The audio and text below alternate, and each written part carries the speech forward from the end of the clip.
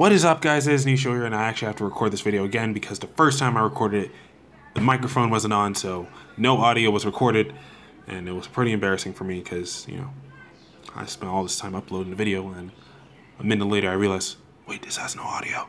So, yeah, kudos to the guy who went 17-0 at European Nationals, making Yu-Gi-Oh! History with Zodiacs.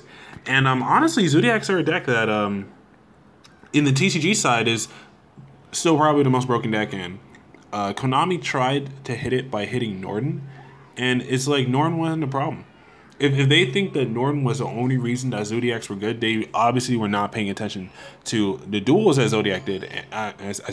Zodiac did, and that the OCG side as well. The OCG side made sure to really just stab the deck in the legs and like to a point where they couldn't really walk anymore.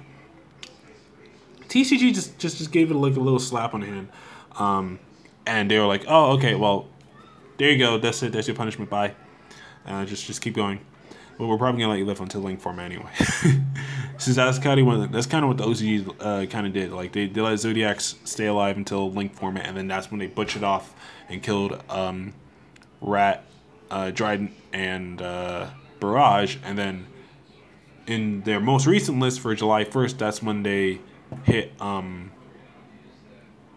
Bull. And so Zoo, I actually made a profile of Zoo past all those hits. It's up right now. I'll leave a link to it at the end of the video. But yeah, I mean, for now, in the TCG, we still have the broken side of Zodiac, and so it's gonna get hit before Link format comes out. I mean,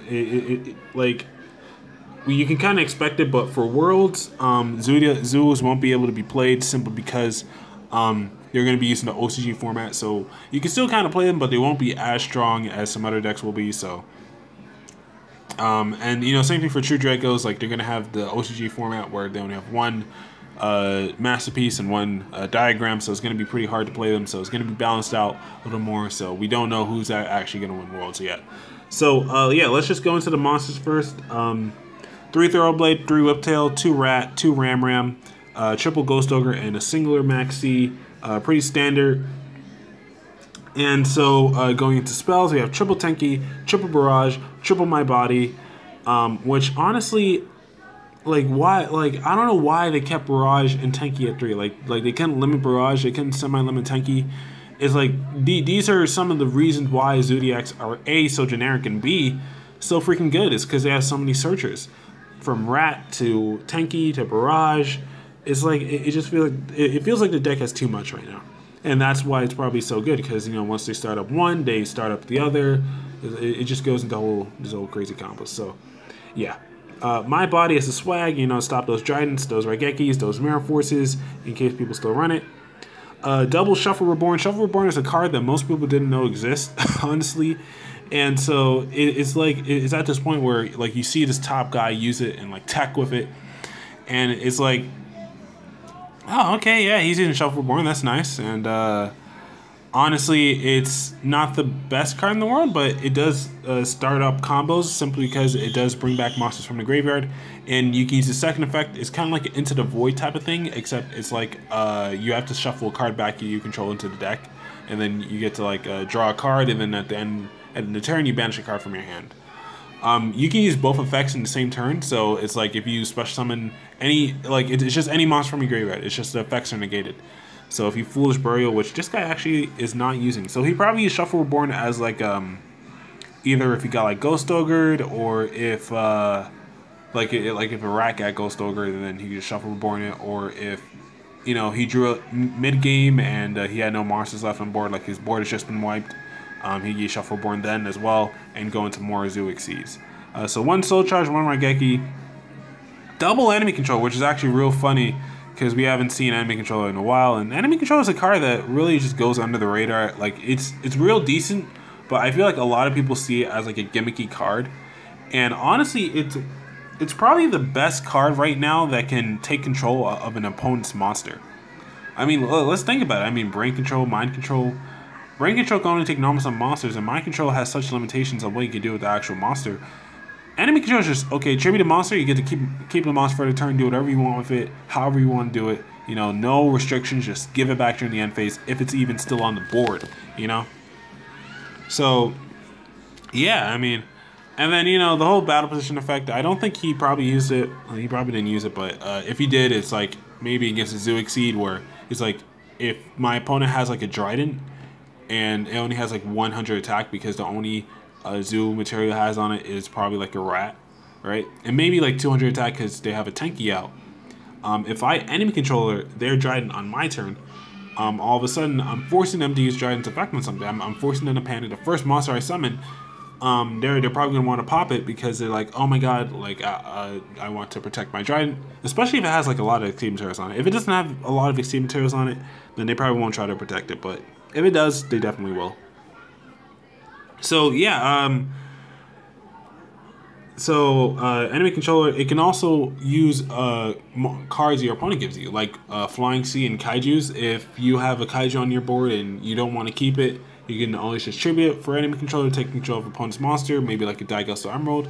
Same thing for a Flying Sea. You can always just tribute it, take control of a monster your opponent controls that doesn't have a quick effect. So maybe not something like Dweller or Tornado Dragon where they might just use it just to spite you, or they might use it, chain it to enemy controller just to say, oh, okay, well, I don't want to use an effect, so I'm just going to use the effect on something useless. Like if they have a Tornado Dragon, they might just use it on like if you have like a dead Tenki up, then they might just use it on that instead of letting you use it for the turn. So I mean, going into Link format, I think enemy controller might not be a bad card, but you know, there's always a thing where it's like it's always felt like a gimmick, and I feel like the Yu-Gi-Oh community won't ever take enemy controller seriously. So it's a lot of times where it's gonna fall under the radar. Sorry if I'm a little sick. Book of Moon, I didn't actually know people still played Book of Moon, honestly. Book of Moon is something that I think has always been a good card. It's something that we've seen less and less of. Like after it got limited, a lot of people just started saying, I don't really feel like using it anymore. And only one Forbidden Chalice, man. I usually see people max out on Forbidden Chalice or play at least 2.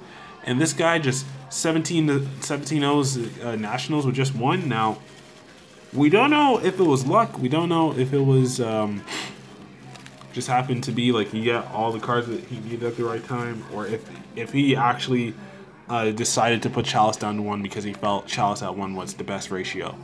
So yeah, but Chalice is always a good card. Just, you know, negating monster effects. Just do it on a monster that doesn't have that much attack anyway, like a Dryden, and you'd be good. So Pot of Desires, I feel like in Zoo, it doesn't really affect the deck as much. They really only rely on like 1 or 2 monsters anyway.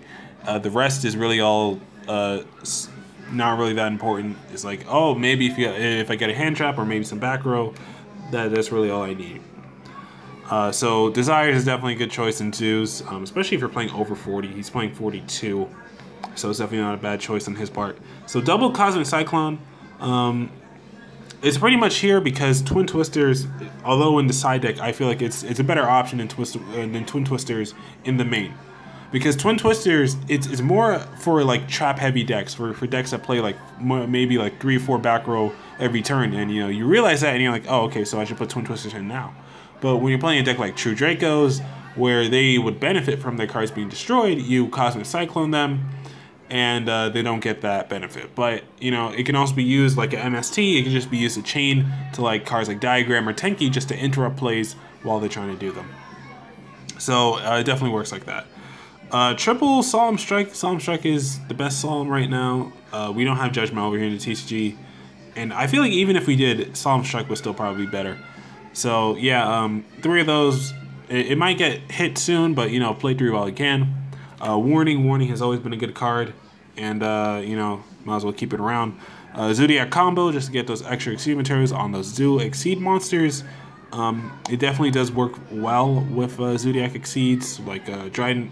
If you need like Dryden to have more attack, or if you need like Hammer Kong to have more Exceed units. I said Exceed units, Exceed material, then that can definitely work out for you. Torrential, it's a real problem card. It stops your opponent's big boards, and Honestly, it's a pretty amazing card. I just think, you know, it's like ever since people lost vanities, you know, you saw people using Torrential Tribute more. It's like it's something that's really only there simply because I feel like there's nothing better people are using right now. I don't think Torrential's a bad card. It feels like, but it just feels like a lot of people are playing it because they don't see, like, it feels like the game is lacking another chop card that's like just as good. And lastly, one-dimensional barrier in the main. It was kind of weird to me because you can see the two-dimensional barriers in the side deck, but in the like only one in the main. It feels like, okay, maybe if I play this matchup, I might just draw it, and so it might just be good. And you know, if I draw two Dracos, or if I face two Dracos, if I draw into it, it's only just one. So even if it's dead, it won't be dead for too long. You know, I can just side it out game 2 or 3, and you know, it won't be a problem for me. So I guess it makes sense, honestly. So going into the extra, it's only 14 cards because Tornado Dragon is missing. So just remember that. So it's all this and Tornado Dragons. But it's a real simple extra deck because at least 12 of these cards are Zoo Exceeds. And 3 of them are Dryden and 3 of them are Broad Bulls. So it definitely it makes sense why they were banned in the OCG, because these are like the 2 biggest problem Exceed monsters in Zoo. So getting rid of these 2 definitely do bring down Zoo by a lot. And yeah, so Dryden, Broad Bull, Laika, also known as Chakanine, Tiger Mortar, Borbo, Hammer Kong, Dweller, Dagusto Emerald, and a Tornado Dragon. And lastly, for the side deck, Twin Twisters, as I did say before, it's something that you just play because, you know, in case your opponent's playing something back row heavy. Dimensional Barriers, you side those in maybe for the mirror match, maybe for like rogue decks that also rely on like extra decks or like rituals or pendulums. Imperial Order, there are a lot of decks you can side that in against, so you know, it's just, would it be worth siding in, you know, because it's only a singular copy. That's really what I asked myself. Triple Gamciel, I feel like, honestly, I feel like he could have made the Imperial Order and just instead of the Dimensional Barrier, but I feel like the Dimensional Barrier could do more damage potentially, you know. So triple Gamciel, you know, Kaijus are always good, and Gamciel is pretty much the best Kaiju. Triple Ash Blossom, stopping plays since whenever it was made. Honestly, I do feel like he could have just played a single Ash Blossom in main and then just play only like 2 Ghost Ogre. But I do think his ratios are fine as they are. Honestly, it's just, you know, I would have did it a little differently. I'm not saying that I'm better than this player. I'm not saying that. It's just, you know, it feels a little weird to me, honestly. Even if this guy did go 17-0, you know what? Maybe that's just the scrub side of me talking, you know. And lastly, triple Flying Sea, because, you know, for the mirror matches and, you know, for other rogue decks that also may focus themselves on Exceed something. And yeah, I mean, honestly, so as we saw from this Nationals, is that a lot of the decks, like 40 slots out of the top 64, were Zodiac decks, and the entirety of the top 8 were Zodiac. So he probably had to play a lot of mirror matches, and a lot of people see that as like the most skillful thing that you can do, like beat someone in a mirror match, because that means you have a better concept of your own deck. And so I feel like the way that he made his deck, it definitely works well in the mirror match. And so a lot of the tech choices that he has, like enemy controller, to tribute like Flying Seas and Dead Kaijus, and to like take control of like Dryden's, to force out Dryden's effect. The single dimensional barrier in the main deck, that could definitely do some damage. It really feels like he made his deck to like not only beat the meta, but like to really win the actual mirror match. I feel like a lot of people just play Zoos to be as fast as possible, but I feel like this guy was playing Zoos to beat other Zoo decks. You know what I'm saying? That's probably why he did so good, because, you know, you definitely see that in the way that he built his deck and everything. So yeah, shout outs to that guy, Marcelo something.